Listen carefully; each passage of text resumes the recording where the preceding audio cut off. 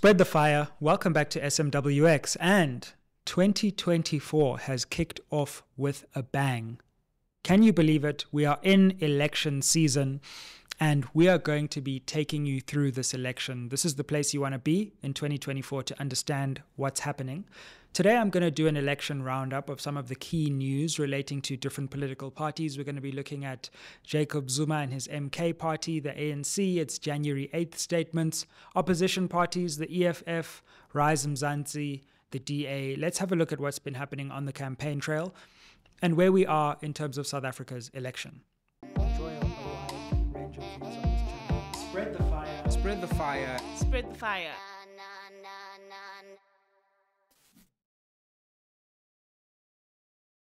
So to start off with, I want to look at the ANC's January 8th statement in Mpumalanga. Of course, since 1972, the ANC has been engaged in the January 8th statement. It was started by their president, Oliver Tambo. There weren't January 8th statements between 1972 and 1979, but I think there's been one every year since then. It's been certainly very regular in the last 15, 20 years. So this is when the ANC steps up ahead of a new year, diagnoses where it has been, and also sets its goals and its trajectory for the year ahead. Now, of course, this January 8th statement delivered by President Cyril Ramaphosa is particularly important because it comes in an election year. Now, often the ANC used to actually launch its manifesto at the January 8th statement. The ANC hasn't done that fully yet, although we did get a picture of what the ANC's campaign message is going to be. And it looks to me like they're doing something similar to what they did in past elections. Now, it's clear the big problem for the ANC in 2024 is that we haven't had a very good 5 years as a country. The economy hasn't really grown. Unemployment has not got any better. Load shedding is in a terrible crisis. Service delivery hasn't improved. Governance and financial administration is not on the up. And so corruption has not been dealt a decisive blow. So to be quite frank, it's hard for the ANC to campaign on its record because it doesn't have a great record over the last 5 years. But what the ANC can do is try to change the time frame of this election, to say, okay, it's not about the last 5 years. It's about the last 30 years of power. Okay, things might not be that great right now, but things are much better than they were before we as a party took power as a whole. So it seems to me what the ANC is trying to do is reframe the time frame of this election. They're going to talk about 30 years of democracy, South Africa celebrating this milestone, and the way that life is better now than it was in 1994.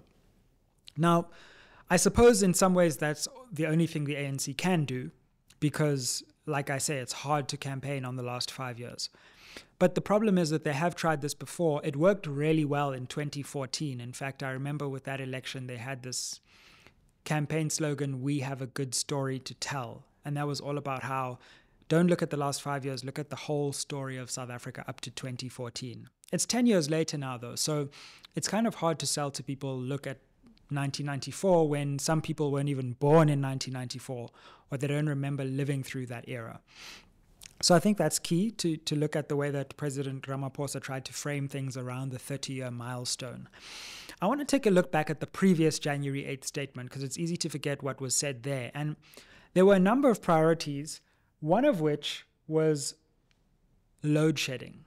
So at the beginning of last year, the ANC said, we are going to decisively focus on the problem of load shedding. And what happened? We had the worst load shedding in the history of load shedding. So what the ANC says and promises is one thing. What it does is another. They also promised last year in the January 8th statement to deal with the question of ANC renewal, to improve unity in the movement. What do we see now? A very divided ANC, former presidents leaving the party, very serious rifts within the party. So it's not key to me. I mean, unity, if unity means kicking everyone out and remaining with just one faction in power, maybe that's one way of getting unity. But bringing all the different parts of the ANC that made up the ANC over the last 10 years together under unity does not seem to be working. So it's clear to me that the ANC has clearly kicked off setting its intention for the next election cycle. We can see the direction it's going to travel in terms of its campaign message. I think another thing worth mentioning is that, of course, the ANC decided to go to Mpumalanga. And this isn't just where this is happening is really interesting, because Mpumalanga is one of the last strongholds of the ANC. So they're clearly very focused on doing well there, because they think if they can do really well in Mpumalanga, that'll obviously also increase the national picture and the national number. The ANC has always polled really high in that province. And so they're strategically choosing to double down on where they are already strong, rather than to send a message in a province like Gauteng or even KZN, where they are comparatively weaker. And so I think we are going to see an election strategy of the ANC really trying to keep hold of those strongholds, the Eastern Cape, Mpumalanga, Limpopo, and really trying to swell the numbers there to account for the losses that it seems destined to suffer in places like Gauteng, KZN, possibly even Free State. We know the Western Cape picture already. Having said that, I think it's worth also talking about the build-up to this January 8th statement, because we did see Fikile Mbalula, the Secretary General, coming out with a very controversial statement about Nkandla, and I want to link that to the MK party, which I'm going to talk about next. But in an interview that I did with him actually on the SABC, check that out, what was interesting is that he took aim at Chairperson Gwede Mantashe, who criticized Mbalula for saying that basically the ANC lied to defend former president over Nkandla. And Gwede Mantashe was like, Mbalula got confused, he saw too many cameras, and he basically shouldn't have said that. And Mbalula basically went for Mantashe in that interview that I did with him, saying, we shouldn't do these things in the media, and I'm not going to criticize him in the media, which was basically criticizing him in the media. So I think in terms of unity, also watch the extent to which the center of the ANC holds going into this election, and whether Mbalula, whose political style is to attract headlines, it's to make controversial statements, and to be at the forefront of the media discourse. And there are some in the ANC who think, well, actually that's a risky strategy at the moment. We can't afford controversy. We need to play a more conservative, considered game. I think within the party's leadership, there's a debate right now about, do we go the flamboyant Mbalula route? It might be a bit messy, but it keeps us at the front and center of people's minds. Or do we keep more quiet, stay more silent, and play the safe game? And I think that's the conversation going on in the party right now. So that's the ANC for us. Of course, when new polls and new numbers come out, we're going to look at where things stand. But let's come on to MK and former President Jacob Zuma, because, of course, talk about headlines. Ever since he's announced this support for the new party, we obviously had a very big episode where we analyzed the new MK party, and go and check out that episode if you want to see it. But I want to talk about what's happened since then. I think there are a couple of things we need to bear in mind with this party. One thing is an event that former President Zuma actually did in Mpumalanga, and I thought that was interesting, to the extent that I think that that party is signaling that this is not just going to be a KZN party. And I think we're going to see former President Zuma going to more different places around the country to move away from the narrative that this is just about KZN.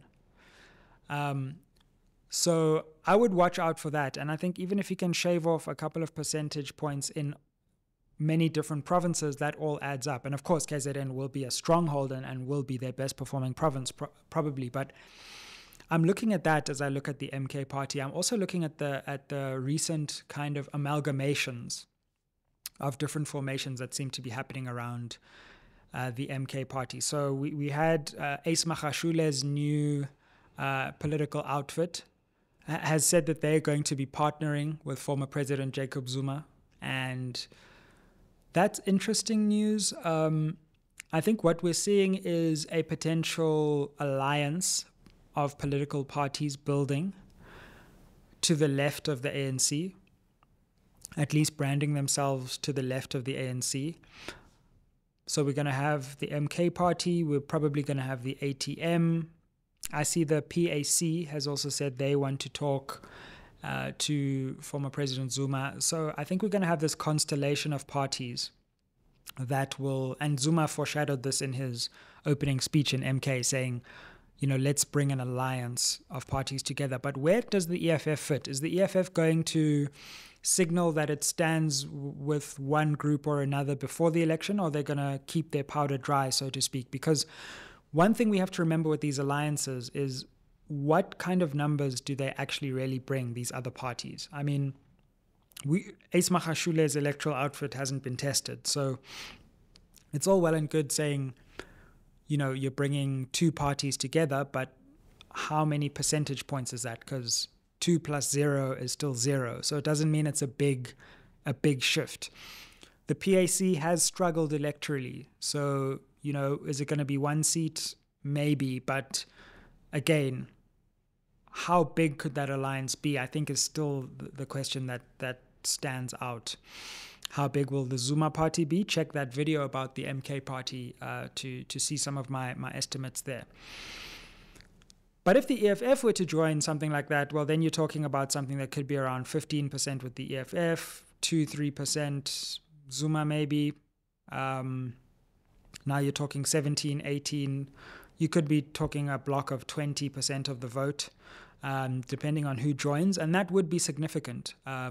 So I think the jury is out, but we need to watch, because it seems that there's an opposing pact. You've got the Moonshot Pact, which is now the multi-party charter, and now you've got the other side of the Moonshot Pact. Let's see what they call themselves.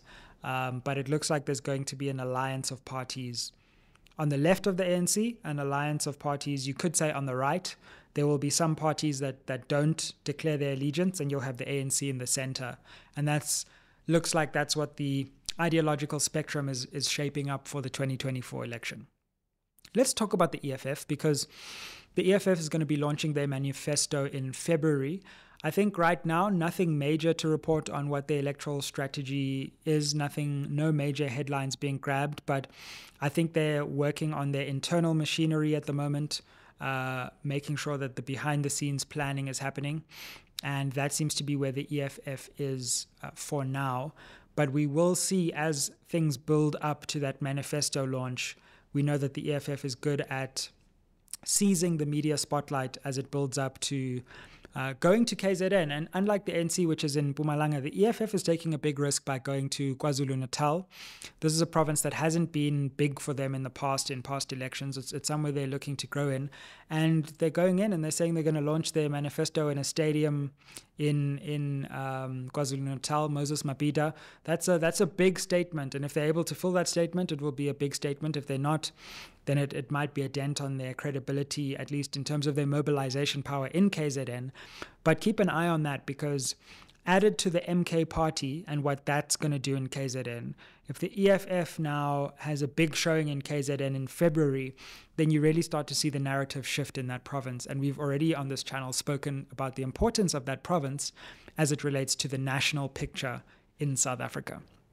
So I think that's it for those three parties. I want to look at the DA, because the DA has also been relatively quiet in the early part of this year. But of course, it's going to be under a bit of pressure with the ICJ court appearance, which we've recently seen, because I think that's a popular thing in the country. I think the country's united largely behind the fact that we went to the ICJ. People tend to feel that South Africa is on the right side of that question. And of course, the DA has come out quite strongly saying that, it's the wrong thing to do. Now, there is a sizable group, minority within South Africa, sure, that also feels that, so that will resonate with that group. But I think the DA's challenge is that I think most people appreciate that the DA governs relatively well, or maybe even better than the ANC where it governs. It's good at potholes and that kind of thing. But it's their foreign policy which can sometimes irk South African voters. And so people are going to be weighing up in their minds, like, do I take this foreign policy that I don't like with a better potential for domestic delivery, certainly not perfect, or do I take potential bad delivery with this foreign policy that I like, and such is the juxtaposition of the South African voter. But don't underestimate the DA's electoral machinery. The DA is a very organized party when it comes to elections. It's a seasoned party. It's run many elections. It has its systems in place. And when they click into gear, they'll be clicking into gear for sure. And so when parties are quiet, like the DA right now, I think similar to the EFF, they're planning the year ahead. They're planning their machinery. And as February starts to come around, that's when the political calendar really starts to get hot. That's when the State of the Nation happens. That's when manifesto launches start happening. And that's where parties are going to be really kicking into campaign season in earnest. So I think that's where the DA is right now, preparing their machinery, getting ready. They're taking the odd jab here and there opportunistically when they can at the ANC, but they're getting ready to get that machinery going. Rise Mzansi is another party I want to mention because, hey, poster game is on lock.